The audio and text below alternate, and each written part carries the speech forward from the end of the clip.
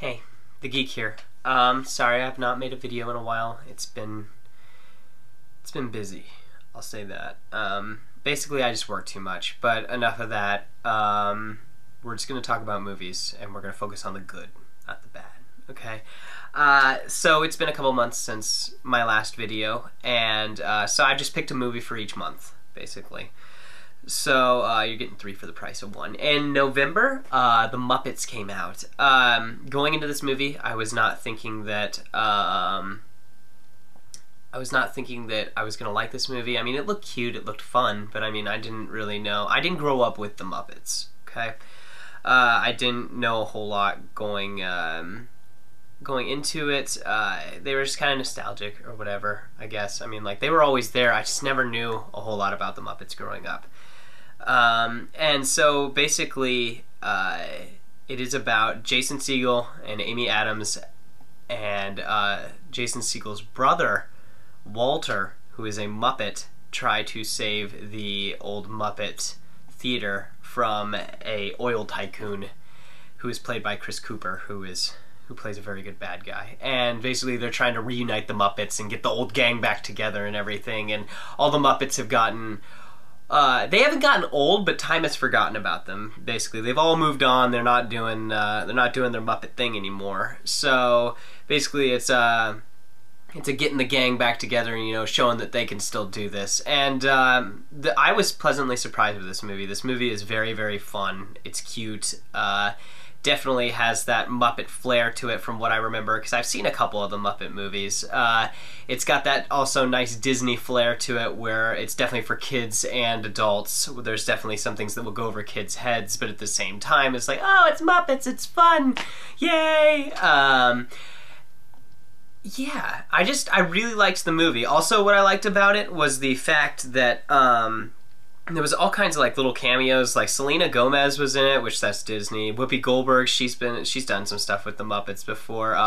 Neil Patrick Harris and Josh Rudner, I think I said his name right. They're both from How I Met Your Mother, which makes sense because Jason Segel's also in it, so almost the whole cast of How I Met Your Mother was in it. Just making little cameos and stuff like that, popping in and out. Mickey Rooney is also in it. And just, I also liked the out-of-the-box feeling about this movie. Like, they were completely aware of the stuff that they were doing, like the whole, we're traveling by map, and then, you know, you see them pointing or whatever, and you see the car going along the map because it's faster. I don't know, it was cute. The movie is no longer in theaters, but definitely worth a rent. Maybe if you have some younger tykes running around, might be worth owning. I don't know. I might buy it. I haven't decided. That was November. In December, the sequel to Sherlock Holmes came out. Sherlock Holmes: A Game of Shadows, and basically all I can say is this is RDJ, Robert Downey Jr., you know, doing what he does best, playing another role that I enjoy him in. I can say this, I did not like the first Sherlock Holmes movie. I did not care for it. I thought it was just kind of okay and stylized and whatever. So going into this, I was just kind of like, you know, I hope this is good. I hope it's better than the second one. It looks more fun. And it was good. It was really, really good. I felt like it was better structured. Went with my friend Tim Stroshine. What's up? He is my Sherlock know-all. He told me, like, he explained to me that they use more characters from the Sherlock Holmes world, like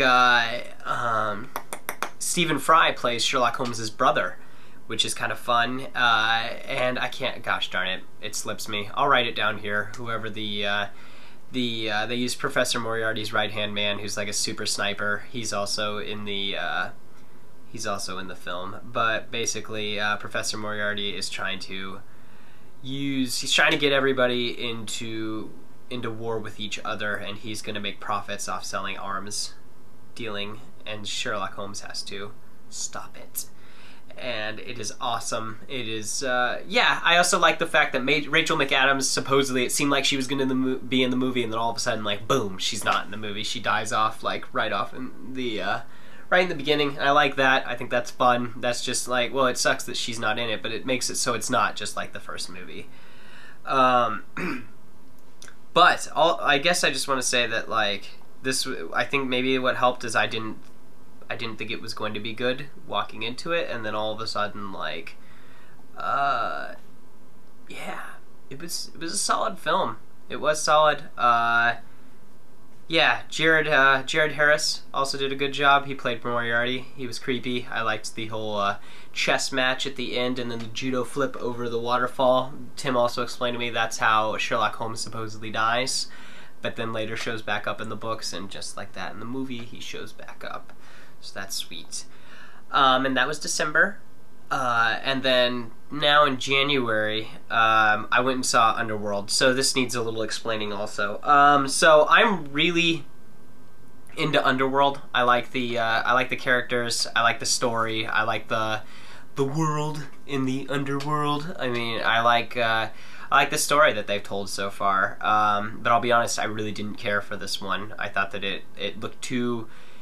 It didn't look enough like the rest of the Underworld films. It felt like it was trying to do its own thing way too much, and I'll be honest, I just didn't really care for it. And here's the problem, I think, is that they killed off all their good characters.